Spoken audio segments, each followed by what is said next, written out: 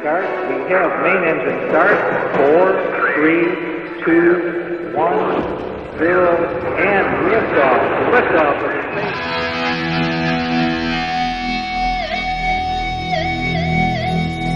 In our natural pursuit of knowledge, space has always mystified and beguiled us. Over the past 5 decades, we've pushed the final frontier inevitably onward into the ether. The cost has been colossal. Now every day, new data, new conclusions, and the thirst for deeper exploration propel us inexorably onward. The advantages of the discoveries made through space travel are myriad, but the fundamental curiosity as to what is out there will always fascinate and taunt us. Come with us now into the unknown and discover the disappearing frontier.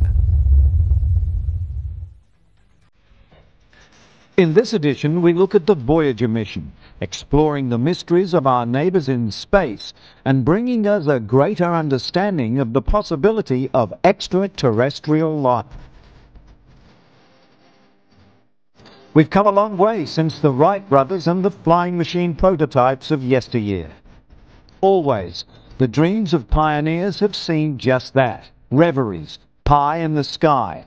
But throughout the past, we've been astounded, and the future promises to carry on that tradition.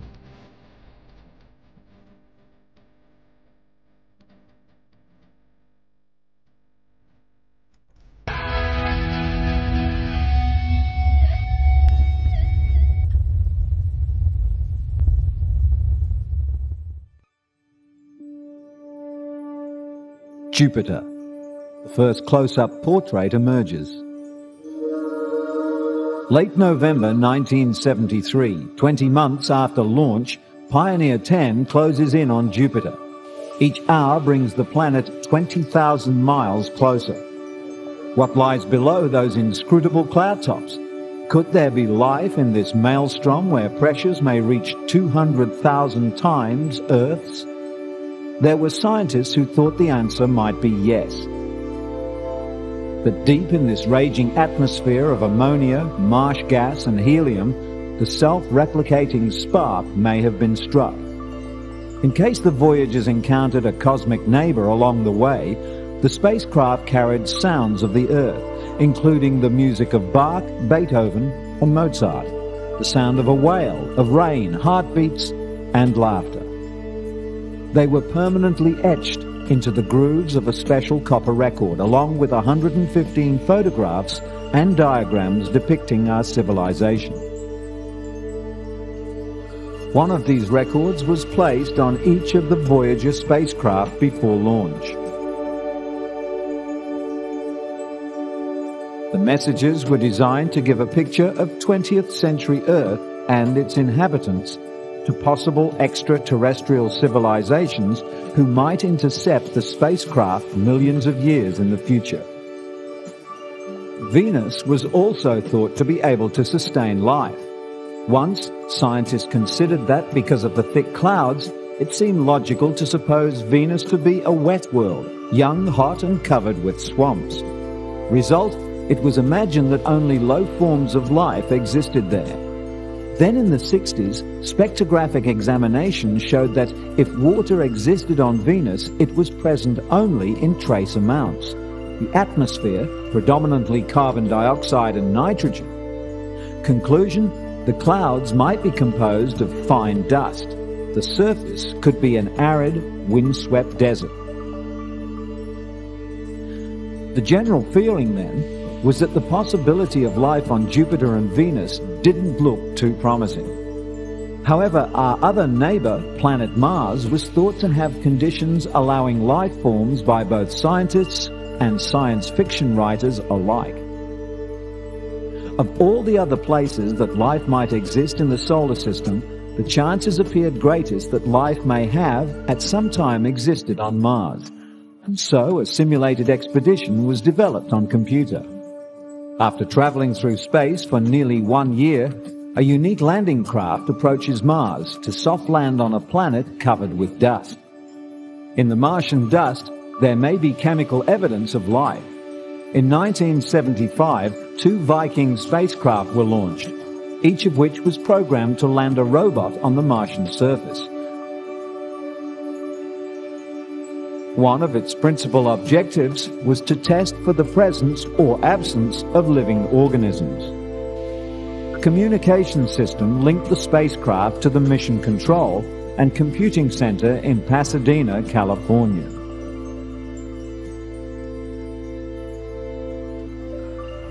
On June the 19th, 1976, the first Viking arrived in the vicinity of Mars after a year-long journey of more than 400 million miles. Once in orbit, its cameras were turned to a detailed examination of the landing area.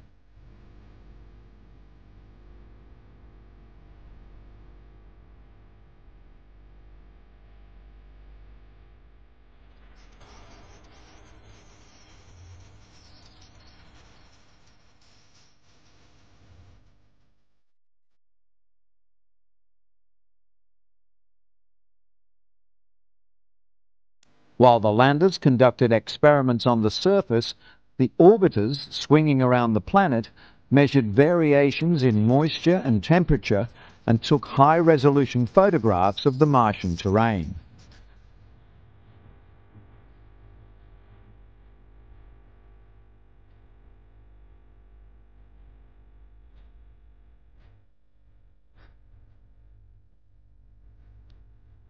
Over millions of years, the repeated flows of lava had built the volcanic mountains of Mars. 12 are larger than any on Earth. The largest, Olympus Mons, rises 3 times higher than Mount Everest and is broad enough to cover the whole chain of volcanoes that form the Hawaiian Islands. The great gash that cuts through Mars' equatorial zone is Varnes Marineris, a mighty canyon system that extends over an area more than 3,000 miles long and up to 400 miles wide, and drops 4 miles below the flat, cratered surface of the plateau. The canyon walls are gullied, dissected by tributary canyons or scarred by catastrophic landslides, leaving steep cliffs and great fractured surfaces. Extending for 30 miles on the canyon floor is a field of sand dunes, suggesting that some of the debris produced by the collapse of the canyon walls was removed by wind. Because of Mars's low atmospheric pressure and low temperatures, water can't exist in liquid form. It must either freeze or evaporate. But while there are no oceans or rivers on Mars, there is more water in total than anyone had expected.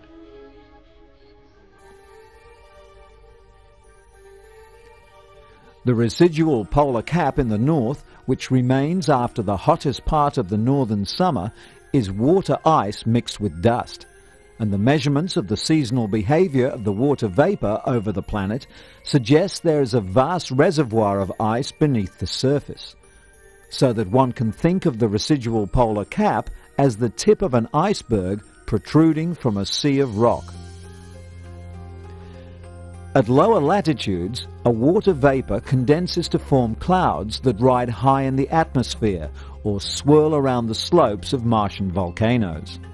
And further south, in the canyons and valleys, there is frequently an ice haze, seen to form and evaporate in the early hours of the morning as the sun warms the atmosphere.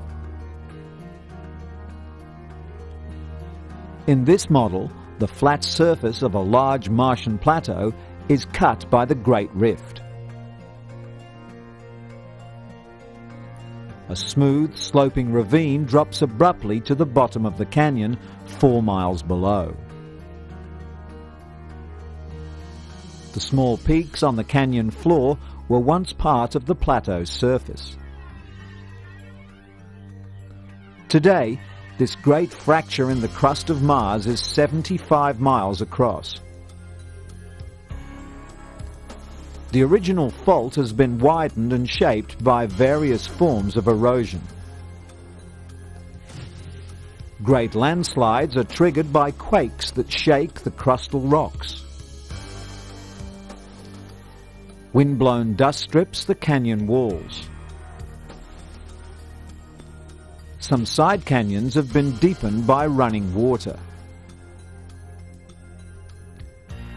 Melting of underground ice, followed by slumping of walls, further erodes the Great Fault.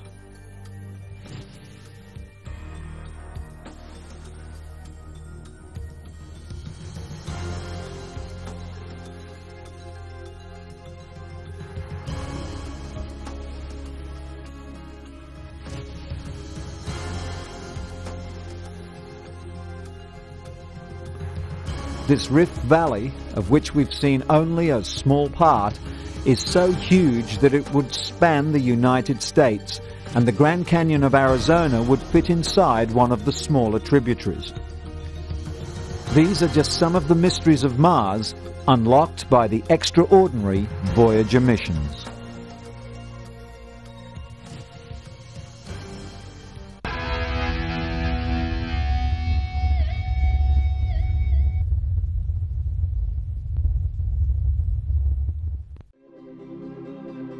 We've come a long way since the Wright brothers faced the dunes and the winds of Kitty Hawk with their first gliders.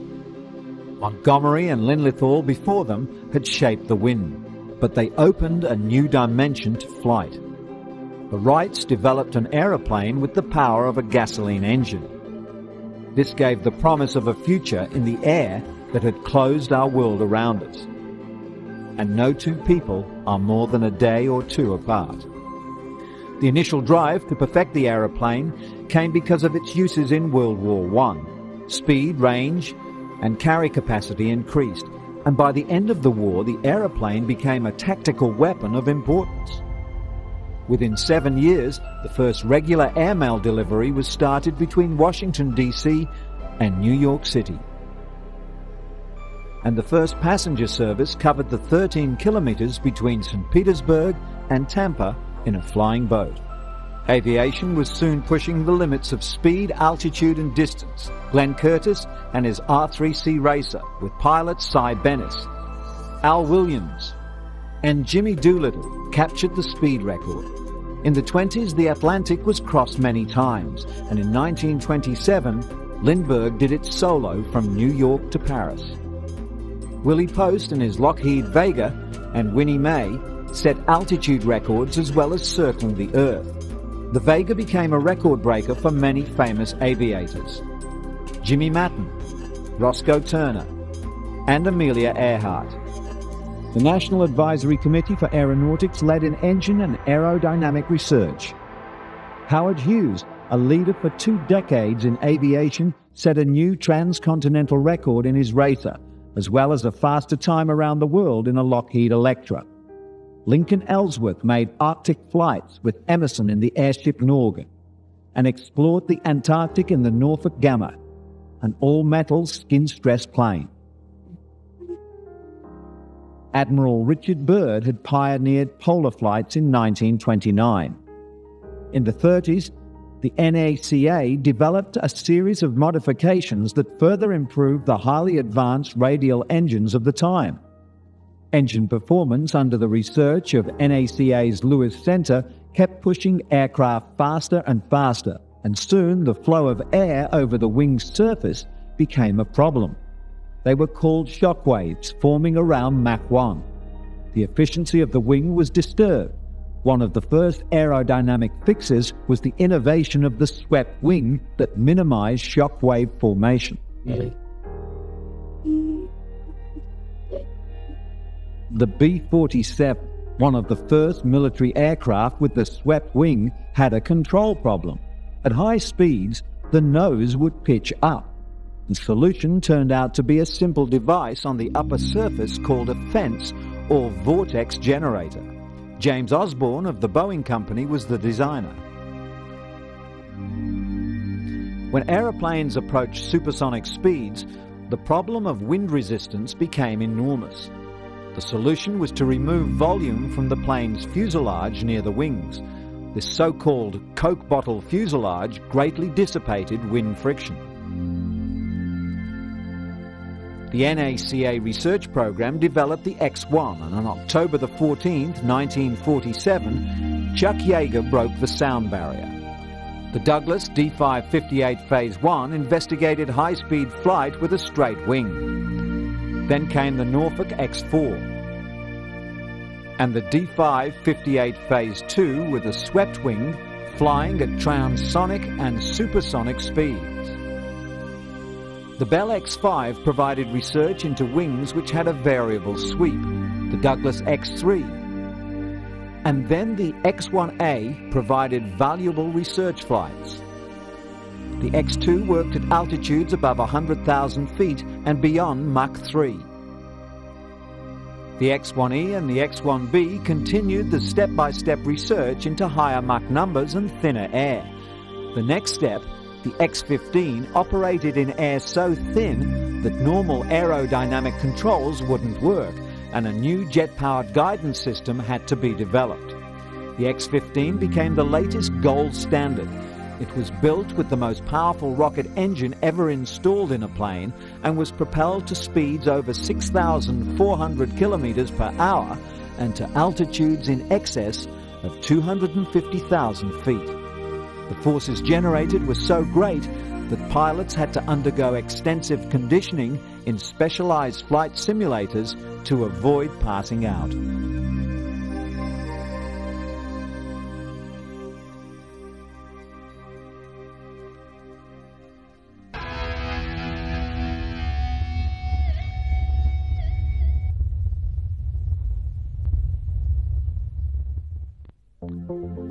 The experimental years with the now famous supersonic aircraft, the X-15, are considered by many the golden days of aeronautic achievement. It was a time of inspiring innovation, but also great danger. One flight with pilot Mach at the controls had engine problems. An emergency landing on Mud Lake was ordered. The X-15's throttle was working at only 30%. It was too risky to keep the plane in the air any longer.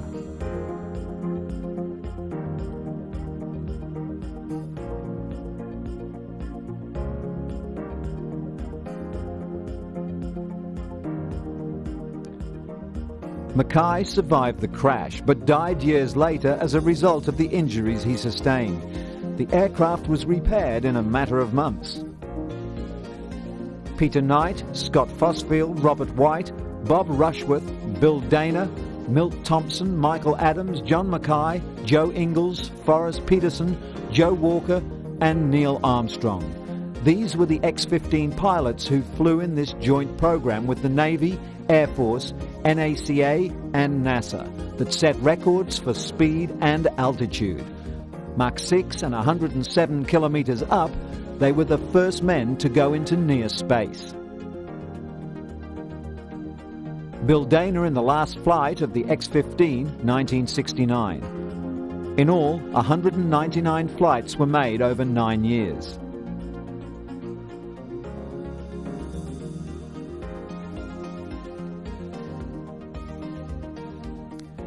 In the 1970s, the competition to build the air fleets of the world challenged engineers everywhere. Increased air traffic, crowded airports, noise, pollution, and safety in the air were the problems faced.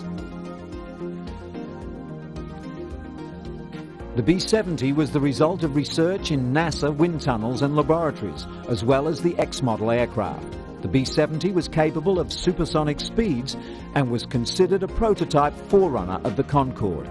But after a freak accident with another plane that caused the B-70 to crash, America's supersonic bomber and transport programs were cancelled. To the many engineers and designers of the time, it was a period of never-before-seen expansion, development, and most of all, creativity. With growing budgets and a public hungry for news of the latest achievements, organizations like NASA brought into existence any number of patentable inventions and innovations.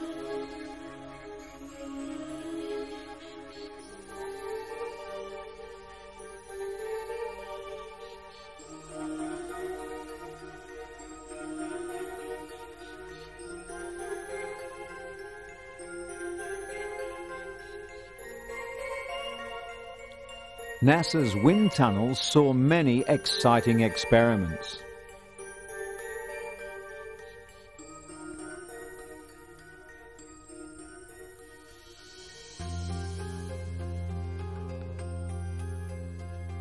research into aircraft structure and safety were constant concerns for the wind tunnel team.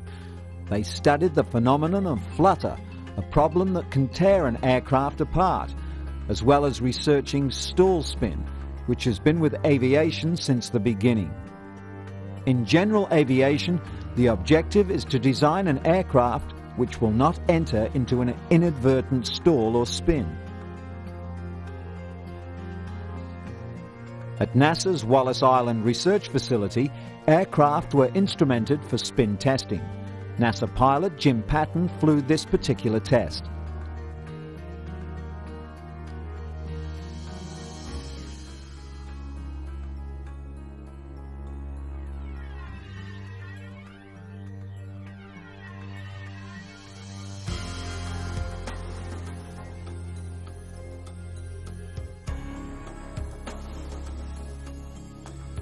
About 30% of all general aviation fatalities can be traced to stall spin. On this research aircraft, when a recovery from spin couldn't be made fast enough for safety considerations, a parachute was deployed from the tail to aid recovery. At NASA's Langley Research Center, a series of controlled crash tests looked into aircraft structures. And here, a large helicopter fuselage was dropped from over 20 meters. Inside were anthropomorphic test dummies instrumented to record the factors which affect passenger survivability. The role of flow phenomena around an airfoil was studied by computer and in the wind tunnel. Of particular interest was the problem of vortex flow around the wingtips. This created turbulence in the air after large aircraft that resulted in dangerous conditions for following light aircraft. As a result, regulatory bodies have had to impose traffic delays in the landing and takeoff sequence behind jumbo jets. In order to give pilots a better organized cockpit and to provide instruments which are easily viewed, a system of head-up cockpit displays was developed. The aim was to aid pilots relying solely on their instruments during landings in heavy weather. The human factor and the conditions of communications in aircraft operation were studied extensively by NASA. Air traffic flow on and around airports was a concern. Air controllers had problems involving the relay of vital information to pilots and to controllers taking over a work shift. A system that provided for the reporting of unsafe conditions, violations of air traffic rules and other hazards to safety was instituted, and NASA, as the monitoring agency, received over 37,000 reports in its first 8 years.